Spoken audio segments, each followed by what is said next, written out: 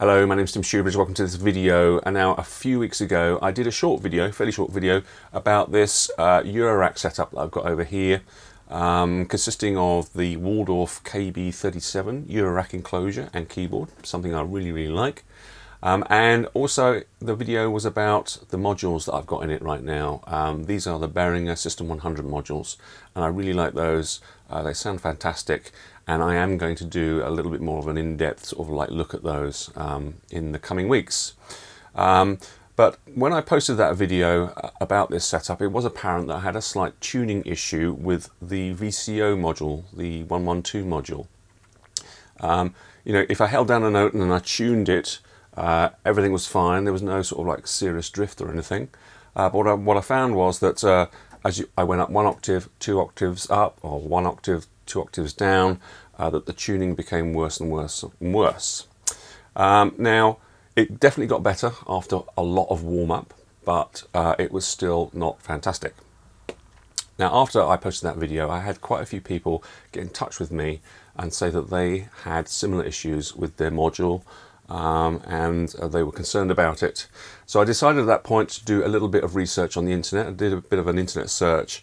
I found a very interesting conversation going on the gearsluts.com forum. There were a bunch of people there that had this issue. They were discussing how to resolve it.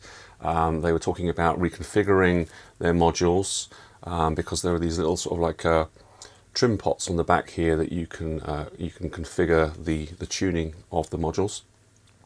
Someone had done that very successfully, and it sounded like there was quite a few people that had a problem with their specific VCO modules.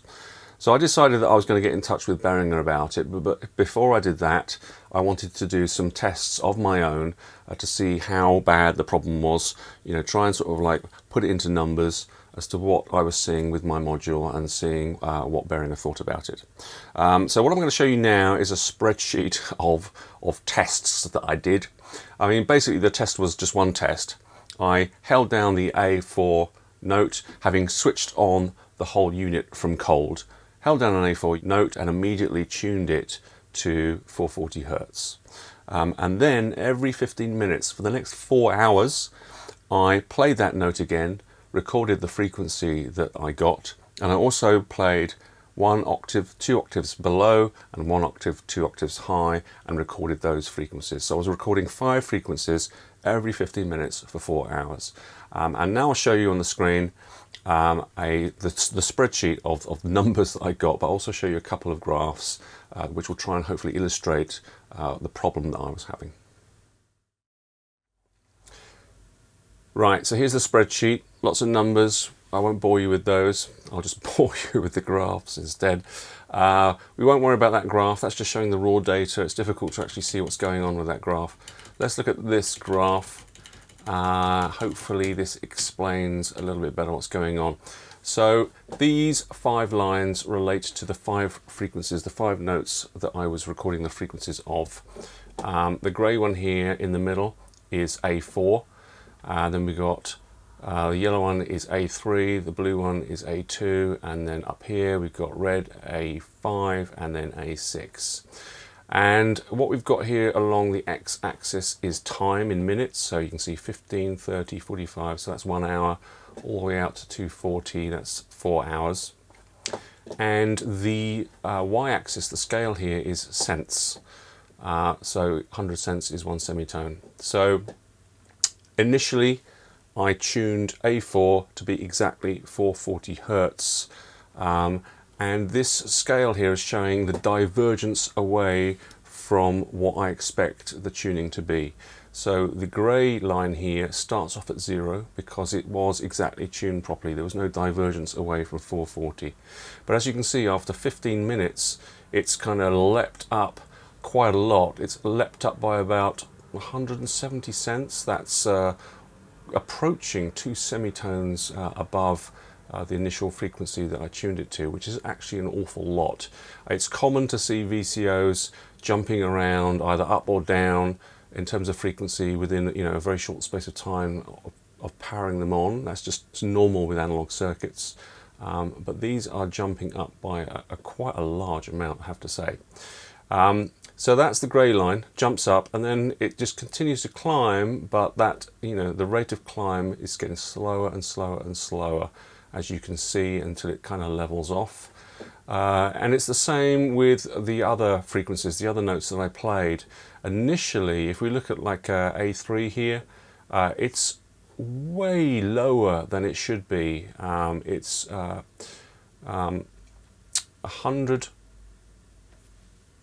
150. That's 150. Couldn't believe that. Yeah, 150. That's 1.5 semitones out. As soon as you switch it on, it gets an awful lot better. It actually goes from negative actually to positive 150, so it actually doesn't get a lot better. But you know, it shifts an awful lot in that first 15 minutes. But basically what you can see with all of these 5 lines is they're kind of converging, and that's what you want to see. This is showing the divergence from expected frequency, and what I'd like to see with these lines is that they all end up coming together, converging together, and that means that they are all the same amount out of tune. It doesn't matter that they're way up here as opposed to down here, because I can always just turn the tuning, you know, the master tune dial on the VCO module and bring them back in line with what I want. It's the fact that they are never actually coming together. You know, after an hour of warming up, they pretty much stay the same amount apart for the rest of my test. At 4 hours here, A5 is actually 15 cents out compared to what it should be, and A6 is 30 cents out, and 30 cents is a lot of you know, being out of tune. And if you want to hear what 15 cents and 30 cents sound like out of tune, I'll play you some tones now. So I'll play you a bass tone, which is actually A3, exactly tuned properly, and then I'll play you A4, but 15 cents out of tune. And you can hear there that, you know, it's definitely not in tune. And now if I add another octave above it, but 30 cents out of tune, you get this sound.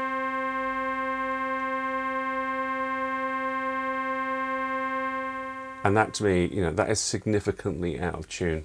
It's you know, it's not really usable other than within a, you know, a very, you know, small octave, say a single octave range. So that's the situation that we have with this module as it stands. A massive divergence at the beginning. Clearly, as it warms up, that divergence narrows, but it never narrows enough to make the module usable over 2 or 3 or 4 or more octave spread.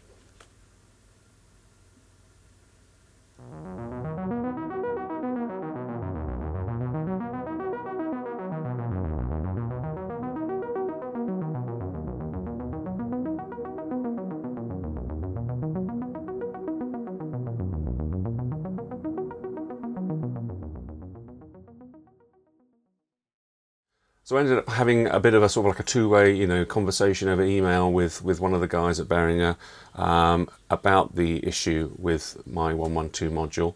And it basically turns out that while they were in the sort of like doing the initial manufacturing run of these modules, maybe they were like midway through it, they discovered that there was an issue with some of the components. They'd used the tolerances of those components and the sensitivity to temperature of those components, which meant that the scaling was out. And certainly, as you can see from my graph, the scaling changed quite a lot over time. So it was fixed straight away as soon as they realized it in manufacturing. So all new units that come from Behringer now will be fixed and won't have this issue anymore. So that's really good news.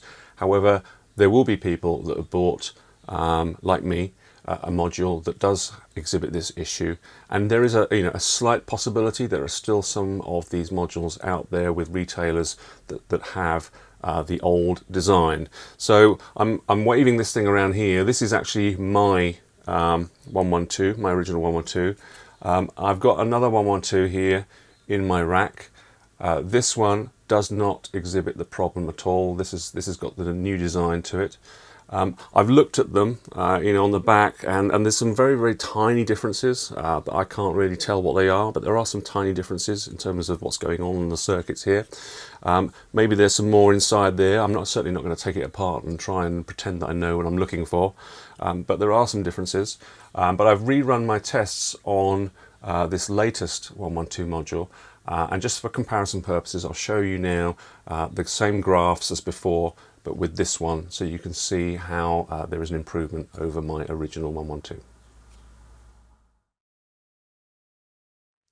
Right, so this first graph I'm showing you, this is the old module, my original old module, just so that you can see for comparison what it looks like.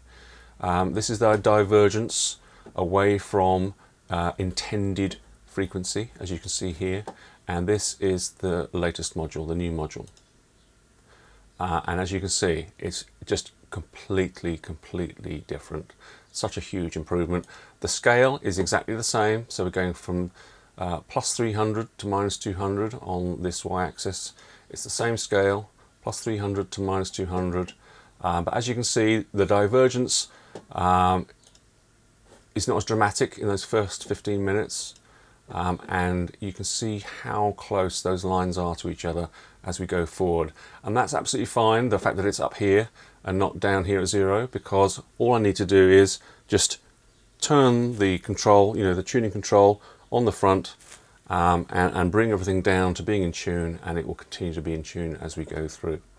And I can see here that it's really quite usable after 15 minutes, but certainly I would say after 45 minutes, that's when I would really start using this module in anger. I'd leave it to warm up for 45 minutes, maybe less, and then there's a tiny amount of drift, overall drift, but this is a voltage controlled oscillator. That's what you expect. That's what gives it its character and its charm.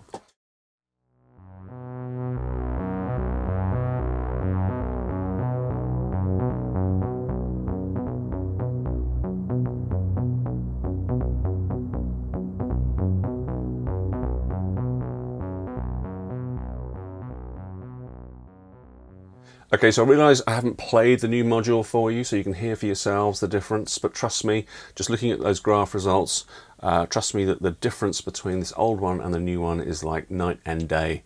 It really is. And it's also really great to see that Behringer was so proactive in identifying the issue, coming up with a new design and implementing it so fast. So all new modules that are being manufactured will have that fix-in, and have had that fix-in for quite a while. If you do have an old module that displays the same issues that my one here has, then I guess you've got two choices. You can either, if you're feeling brave, feeling up to it, recalibrate it. That will certainly make it far more usable, but it won't get rid of that temperature sensitivity, that initial temperature sensitivity, when you can see that there is that divergence over the course of the first 30, 45, even 60 minutes. Or you can get in touch with your retailer and discuss with them about getting a replacement unit. That's entirely up to you. I'm really looking forward to using the new module. I'm going to come up with a video in the next couple of weeks that's going to go through the 6 different modules that I've got here, go through them in terms of their features, their functionality, and hopefully play some nice music with it. And that's my first issue, is I've got to actually come up with some new music and record it using these modules. So that's what I'm working on right now. So it'll be a couple of weeks before that video comes out. Until then, as always, thank you very, very much for watching.